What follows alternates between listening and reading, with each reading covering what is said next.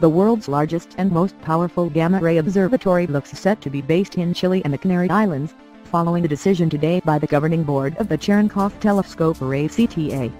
Sites in the Atacama Desert and the island of La Palma, already home to major astronomical facilities, were chosen ahead of rival sites in Namibia and Mexico for the northern and southern portions of the CTA, a €297 million facility that will allow astrophysicists to study some of the most energetic and distant objects in the universe. The decision came during a two-day meeting of the CTA Resource Board on 15 and July 16. The board, made of representatives from 14 of the project's 31 member countries, did not give final approval for the site selection that is the job of the CTA Council, but it did vote to start formal negotiations with the European Southern Observatory (ESO), which operates the Paranal Observatory in Chile and Spain. Chair of CTA Resource Board Beatrix Vierkorn Rudolph would not tell Science Insider how the 14 members voted, but she says it was not an easy decision, since all four bidders put forward very good sites. The selection criteria were many, she explained, including the site's environmental suitability, scientific potential, and likely cost. But one factor stood out in both cases, she says: how swiftly construction could get underway once the official green light has been given. The Chilean site is less than 10 kilometers from the ESO's Paranal Observatory, which has significant infrastructure like the four 8.2-meter optical observatories of the Very Large Telescope already in place.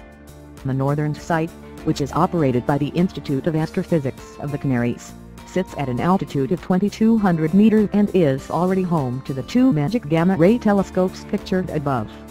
The CTA, which should be completed by around the end of the decade, would allow scientists to carry out a range of research projects across astrophysics and fundamental physics, from the origin of cosmic rays to particle acceleration around black holes.